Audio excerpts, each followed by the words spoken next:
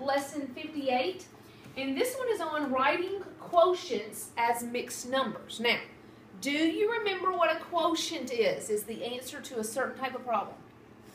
Division? Yes, excellent. So you are learning to write quotients, division answers, as mixed numbers. Okay, do you remember what a mixed number is? They're when like a number and a fraction are together. Put together, yeah. Okay, so you've learned this before, but this is part 3 of it.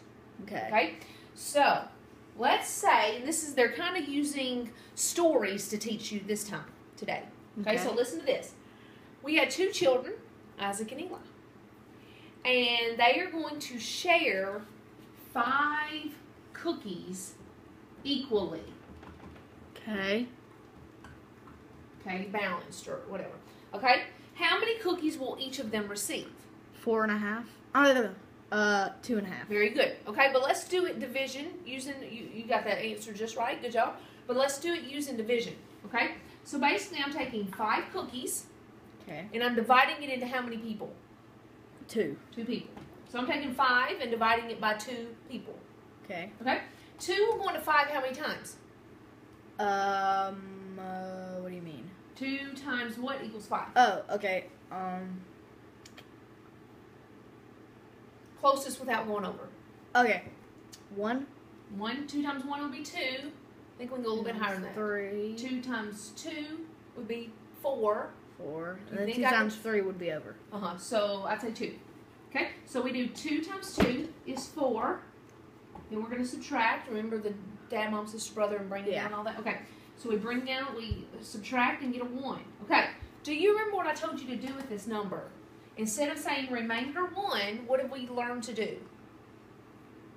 Do you remember what to do? Oh, yes. We do like 1 out of 2 or something. We bring it up here and put it on the top part of the fraction, and we bring the 2 over. Okay? Remember that? Okay, so you're learning stories and this. That's what they're wanting to teach you today. Okay? So let's do another story.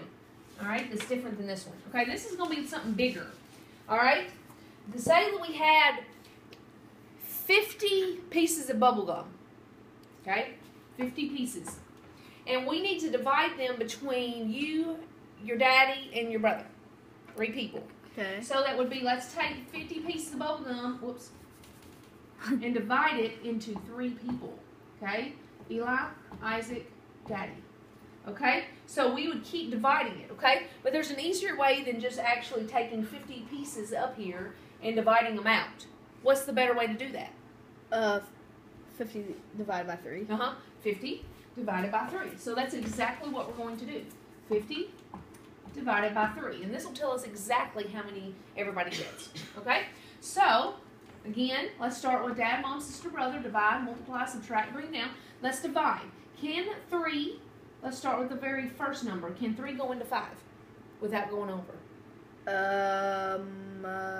Yeah. Yes. Okay. 3 times 1 is 3. 3 times 2 is 6. So we've got to use 1, right? Okay? So we divided. 1 times 3 is 3. We multiplied. Now let's subtract and bring down. Now that's our new number we're working with. How many times will 3 go into 20? 3 times 5 is 15. Think we can go higher? 3 times 6 is 18. 3 times 7 is 21. So we've gone over. 3 times 6.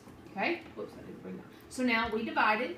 Now let's multiply. 6 times 3 is 18. Now let's subtract. Now we get 2 left over. Okay. And is there anything else to bring down? Nope. No, that means we're done. But do we just want to say remainder 2? No, it would be 2 out of 3 or like 2 thirds. 2 thirds, yeah. You're exactly right. Okay, so everybody gets 16 pieces of bubble gum, and then you take one of them, or a few of them, and then you're going to break them up into 2 out of 3 each time. Okay. Everybody gets 16 and 2 thirds. 16 and 2 thirds. That'd be kind of hard to break up that bubble gum, wouldn't it? So basically, you probably would just leave 2 of the pieces left over and give them to Mom. Or Toby. Or something like that. Okay? You got it? Alright, now, let's do this last one.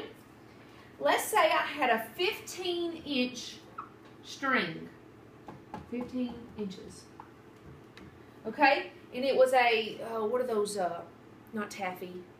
Oh, we can work with taffy. Let's say we have 15 inches of taffy. And you wanted some, and your brother wanted some, and Daddy wanted some, and I wanted some. So 4 people wanted them. What would I do? 15 divided by 4. Very good. Exactly right. Okay? So let's divide. Will 4 go into 1? No. No. But 4 will go into 15. Yes. What's the closest without going over?